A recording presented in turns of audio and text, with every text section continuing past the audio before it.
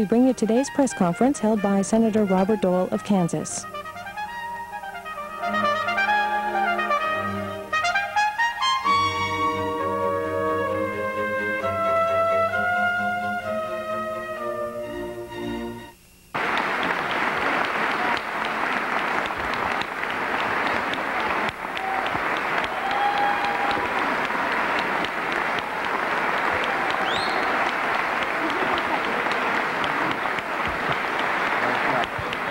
Ladies and gentlemen, I am glad to see here in this room the hardest working people in the United States, the members of the Senate and their staffs. And the House, too.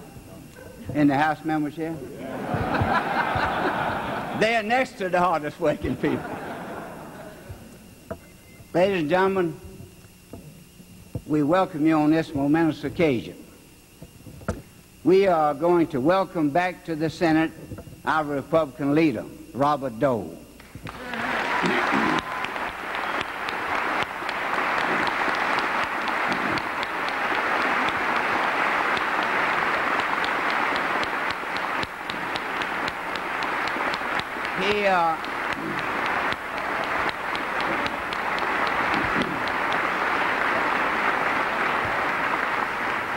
And the prettiest and smartest woman in public life today, his wife, Elizabeth.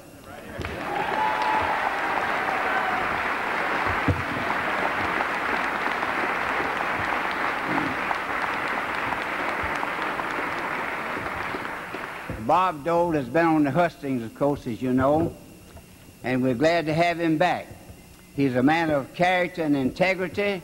He's a man of ability and dedication. We are proud of him in the Senate. We're proud of him as our leader on the Republican side of the aisle.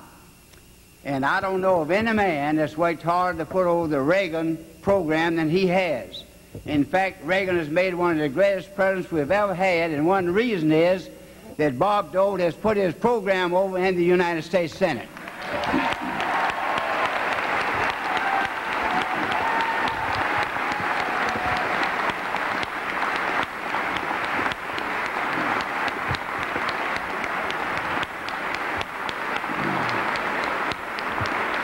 Bob Dole is a man who's fair and just and reasonable. He's a man of vision. He's a man of dedication.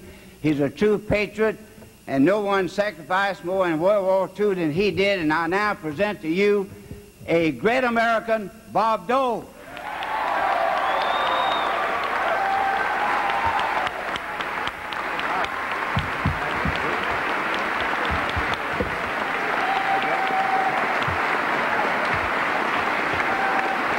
Thank you very much. Thank you.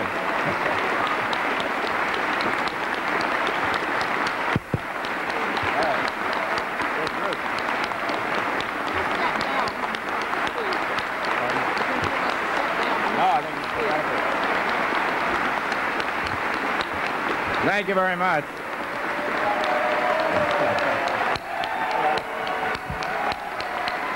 Thank you. Thank you very much.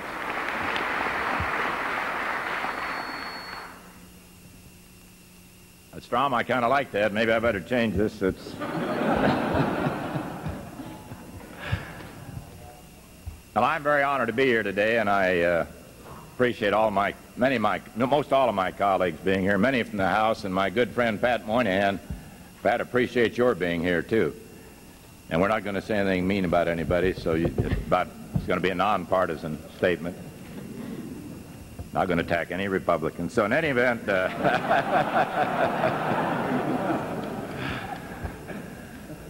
but nearly 5 months ago, I went home to Russell, Kansas, to declare my candidacy for the highest office the American people can bestow.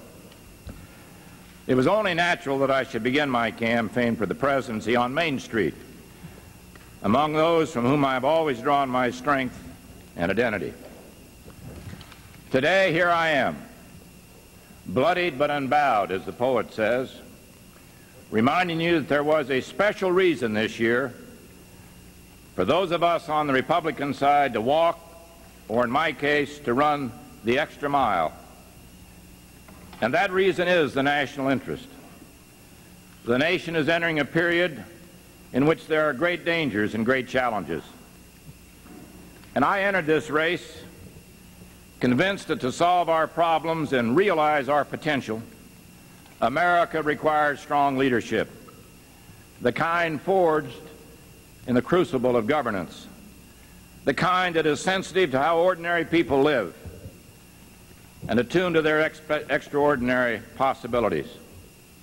I ran for my party's nomination because I was determined to lead a dialogue on issues that matter, issues that I care passionately about, involving the national defense and fiscal integrity of this country, profoundly interrelated issues I feared would get lost in the shuffle. I wanted these issues to be a part of a crucial dialogue about this country's future. It matters if we have this hostile Soviet client state the Sandinistas are building in our own backyard. It matters if we have this monster deficit looming up like a tidal wave in our future. And it matters how we deal with these issues, whether we mortgage our future to them or whether we make certain that the buck stops here and future generations don't have to pay up because of our cowardice. My campaign has been an appeal for all Republicans to recognize and celebrate the diversity of America. No party can govern that is not truly representative of this nation of nations. And no president can succeed who promises confidence but withholds compassion. I seek his party as strong in its commitment to equal rights as to its military and economic preeminence. For the defense of American freedom, whether at home or abroad, is ultimately indivisible. Its success depends on a House united and leadership with the will to win. Now, I know and my friends know that I'm a fighter, and I don't like to lose. And I make no apology for that. It's simply the way I am.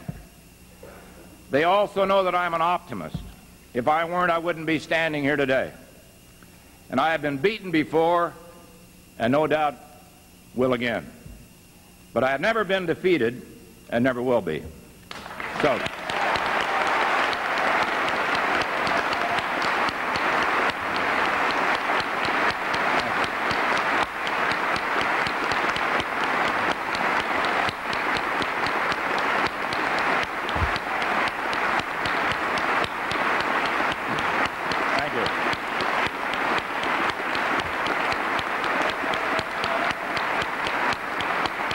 thank you.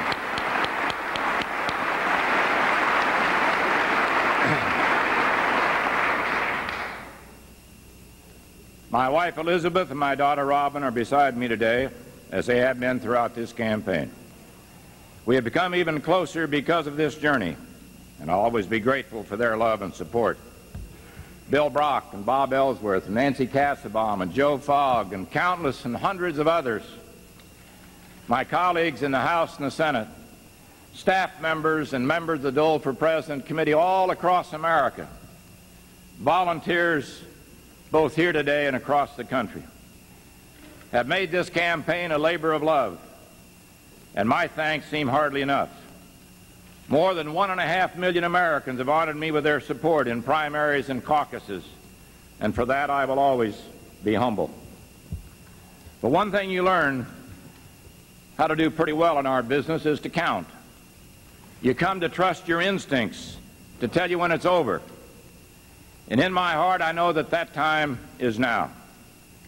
And so I congratulate George Bush and wish him well in November, because as I've said many, many times, the bottom line is keeping the White House Republican. That's the bottom line.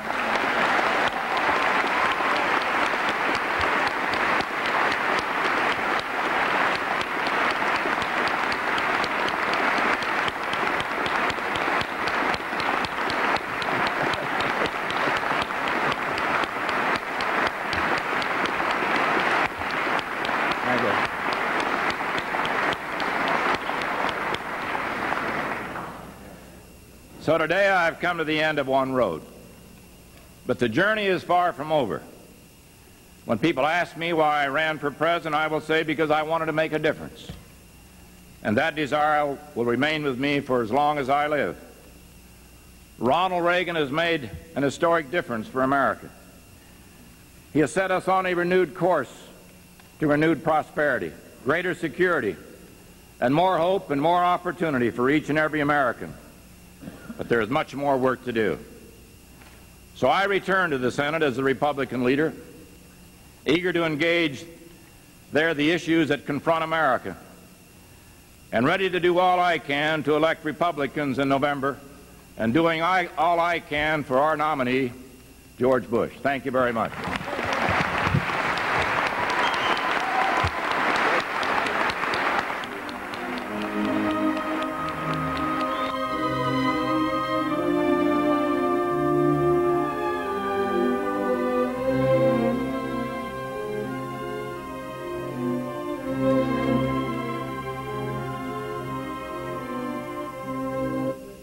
Today's news conference with Senator Dole will re-air twice on our overnight schedule, just after 1 a.m. Eastern Time and again just after 7